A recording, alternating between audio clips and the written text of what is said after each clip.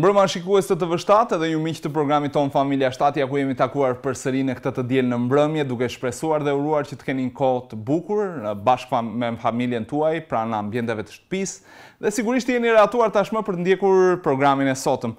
Do ta nisim programin sot me konferencën kombëtare të burrave.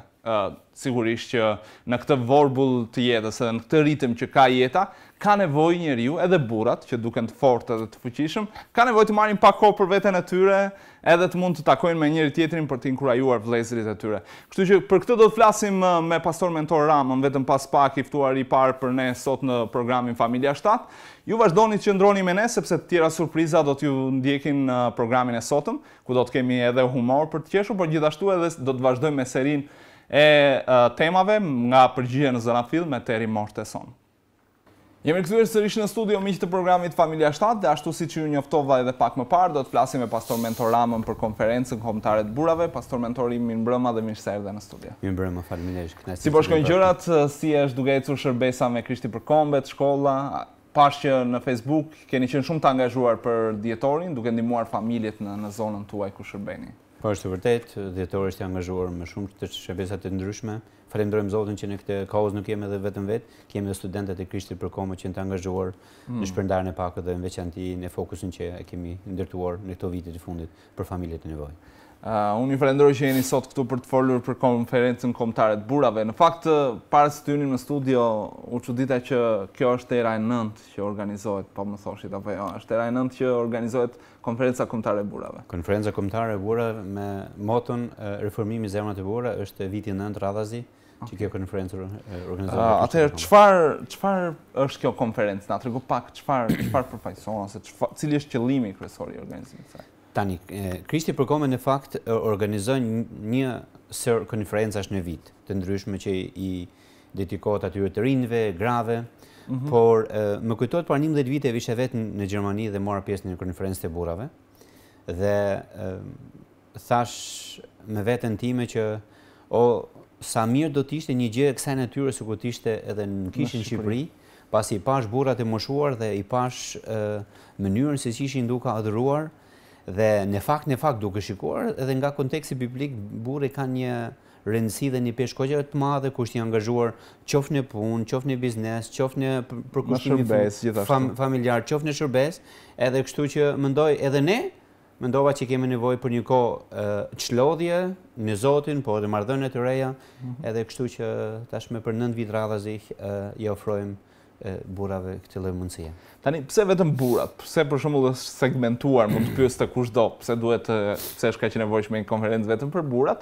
Patjetër që ka dhe konferenca siç janë vetëm për të rinjt, edhe kjo normalisht që është e kuptueshme arsyeja, po cili është fokusi i kësaj konference, ndoshta që është edhe titulli i konferencës këtë javë, reformimi i zemrave të burrave? Tani, në fakt, pse burrat është sepse pjesëmarrja është pak e limitizuar në krahasim me konferencat e tjera, pasi nuk mund të jesh pjesë e konferencës reformimi i zemrave të burrave nëse nuk je 18 vjeç. Okay. Edhe sigurisht domethënë në kontekstin shqiptar tani mund të themi është edhe për burra edhe për djem, por që janë mbi moshën 18. Okay. Dhe arsyeja pse reformimi i zemrave të burrave është, besoj shumë jeni dakord me mua që gjërat e rëndësishme që njeriu i ka dalin dhe burojnë nga zemra. Kështu që konferenca reformimi i zemrave të burrave nuk i shkon në drejtimin vetëm të një aspekti teologjik ku vetëm merrem me informacione të ridëgjueshme ndoshta që kemi dëgjuar diku në vend tjetër, por fokusohemi pak edhe në kohën së bashku në adhurim, në workshope, seminare ku merremi pak më intensivisht me gjëra dhe me burimin tjetër nga zemra. Ndoshta kjo është edhe një mundësi shumë e mirë edhe për burrat e krishterë për Shqipëri që të njihen edhe me vëllezër të tjerë apo me shërbestar të tjerë që shfrytëzohet kjo në kuptimin që edhe për lidhjet me njëri tjetrin, për t'u takuar, për t'inkurajuar njëri tjetrin. Kjo është një nga gjërat mendoj që çdo vit në çdo konferencë ndodh ku burrat lidhen njëri me tjetrin, mbajnë kontakt, mbas workshopeve ose predikimeve në darkë shikon poshtë që ulen te hotelet e diskutojnë, bisedojnë, ndajnë shqetësimet, hallet e tyre. Pra e kanë një kohë ku dalin nga rutina e përditshme, ajo punës, ajo familjare dhe e kanë një kohë vetëm me veten e tyre dhe është një mundësi mirë për të njohur të vëllezërit e tjerë. Unë besoj që shumica e personave që marrin pjesë në konferenca, një nga arsyet përse zgjedhin të shkojnë atë konferencë është se është dikush ose të paktën një nga faktorët që ndikon apo është stimul, janë edhe folësit. Për shembull, kur dikush merr vesh që do ketë një folës të mirë, patjetër që ka qejf të marrë pjesë në atë dhe nuk do të mungojnë në atë konferencë. Unë po shkoja pak listën e të ftuarve që keni, folësit kryesorë që keni tek Facebooku, që unë e kam edhe një broshurë që ju keni, besoj keni shpërndar për kishat edhe për partnerët tuaj. Do të jetë Toni Goku, që është aktualisht zëvendës ministri i drejtësisë në Shqipëri, Alex Weber, që është pastor, dhe Christian Patz, ekspert i Wave dhe është sipërmarrës, është një kompani Wave gjermane.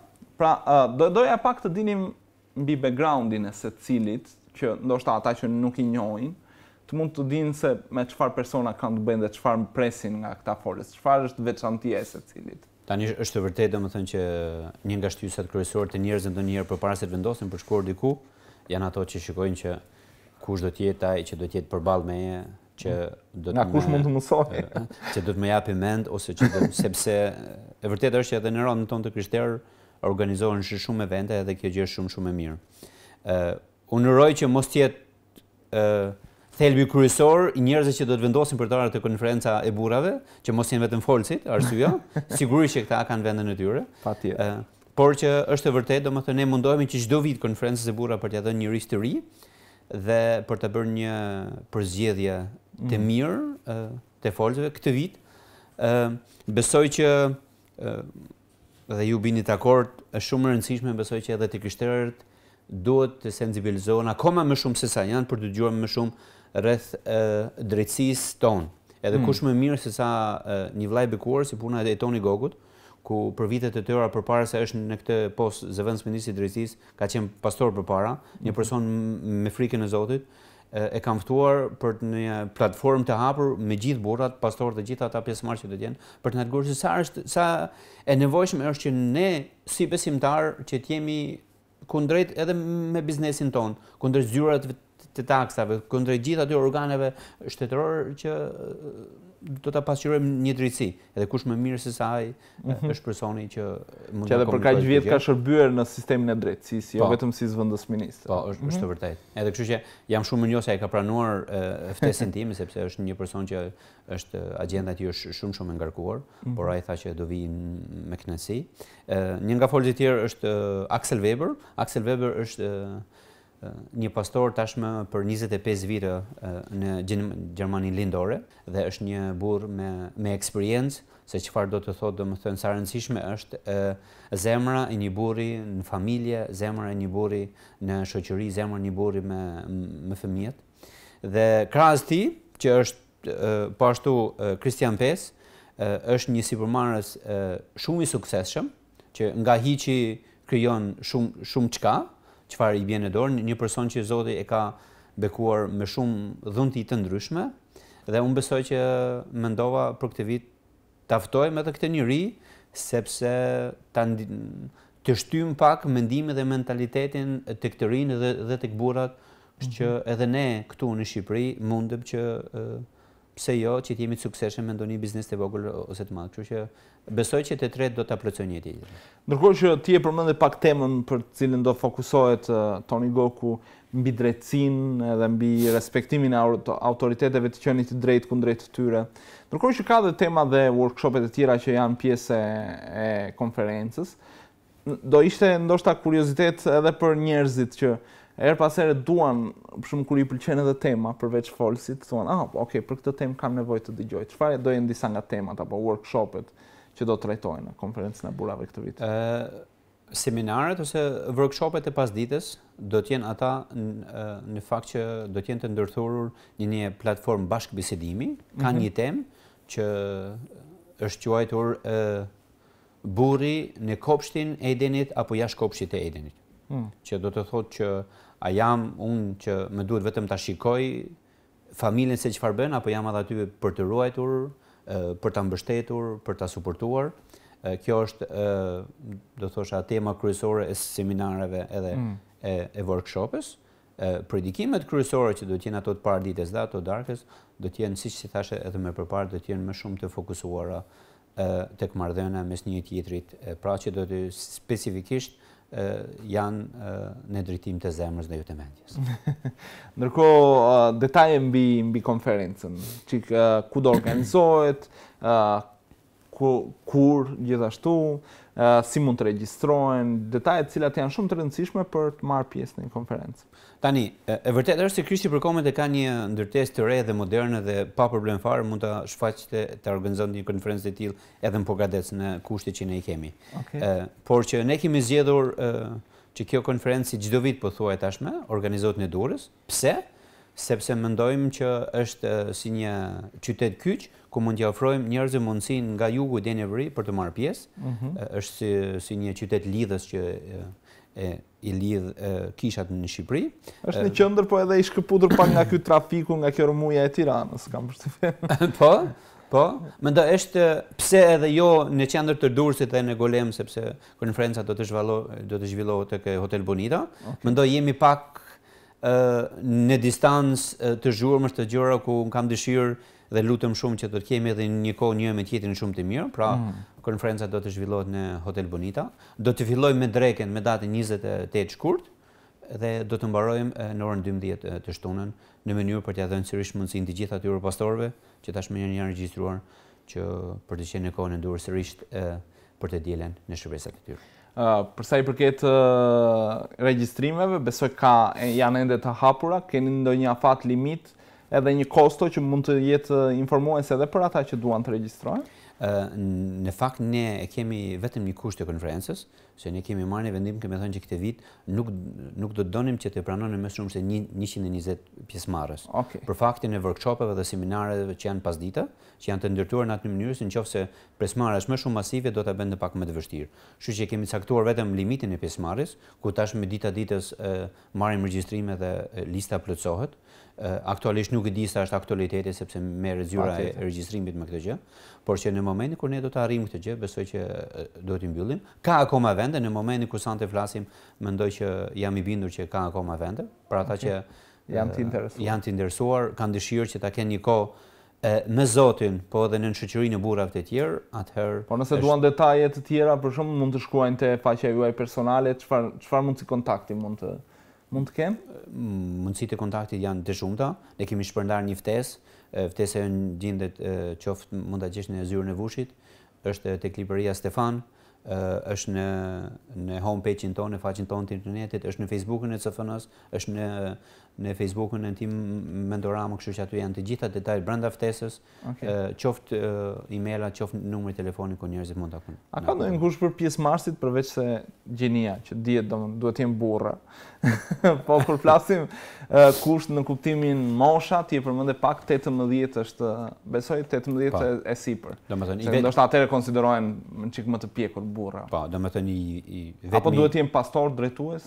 Jo. Jo më patjetër. Ne çdo vit kemi patur një pjesëmarrje shumë të mirë që ku vetë pastorët e drejtues regjistrohen dhe i sjellin sa persona të tjerë me vete, por nuk është kushti më patjetër që do të jesh një pastor që të vish të dëgjosh në leksionet e konferencës së burrave. Kushti është që do të jesh mbi 18, do të jesh mashkull, edhe do të jesh një besimtar i rilindur. S'ka burrnesha. Për burrneshat i kemi konferencën që dedikohet gave në prill. Shumë mirë. Ndërkohë që sa i përket gjithë atyre që e kanë parë lajmërimin nga Facebooku, ndoshta mund të shohin edhe intervistën tonë, do ta shohin edhe nëpërmjet YouTube-it kur postohet. Një nxitje apo një formë inkurajimi përse duhet të jenë pjesëmarrës në këtë konferencë. Pse nuk duhet të mungojnë ata që janë në atë fazën me dy mendje të shkojnë mos shkoj. Ja tani është vështirë për ta bërë unë një nxitje, një inkurajim sepse jam vetë organizatorë dhe të tjerë mund të thonë po patjetër që mentori. Do t'i bëj reklam mentori, do thonë. Do t'i bëj reklam konferencës si. Jo, nuk është kështu, por që unë dua të them shumë shkurt vetëm një gjë. Kam frikën që po shkojmë drejt një tendence ku më të vërtet jeta po bëhet shumë e shpejtë, qoftë edhe tek ne këtu në Shqipëri. Dhe gjërat vinë një pas njësh. Edhe vjen një moment kur më të vërtet edhe ne si burra, me gjithë angazhimet dhe përgjegjësi që Zoti na ka dhënë, kemi nevojë për çlodhje, kemi nevojë për të marrë forca të reja. Edhe nxitja ime do të ishte mendoj që konferenca e burrave reformimi i zemrave është një mundësi shumë e mirë kur ti mund të çlodhesh në Zotin, kur ti mund të krijosh marrëdhënie të reja me burra dhe djemt të tjerë, ku mund t'i ndash përrejtimet e tua dhe është një mundësi shumë fantastike ku ti mund të vish të rigjenerohesh sërish në Zotin edhe mund të kthesh një bekim i dyfisht tek fëmijët, tek bashkëshortja dhe tek kisha jote. Shumë faleminderit pastor për gjithë informacionin që na dhe për konferencën, unë të uroj shumë suksese në organizimin e saj. Faleminderit edhe ju që keni treguar interes për këtë konferencë dhe faleminderit për ftesën, është kënaqësi. Ndërkohë që përsërisim edhe një herë, Konferenca Kombëtare e Burrave do të zhvillohet në 28 shkurt deri në 2 mars. Të ftuar do të jenë folësit Toni Goku, Axel Weber dhe Christian Paz. Ndërkohë që temat janë nga më të rëndësishmet edhe pastori i përmendi pak. Mos nguroni nëse jeni të interesuar dhe doni më shumë informacion, mund të shkruani te faqja e Facebookut CFN apo website i CFN Albania. Gjithashtu informacionet tjera tek profili personal i pastorit për ju që e njihni personalisht mund të pyesni edhe të interesoni. Vazhdoni që ndroni me Familja 7, do të rikthehemi pas pak me të tjerë elementë të programit sotëm.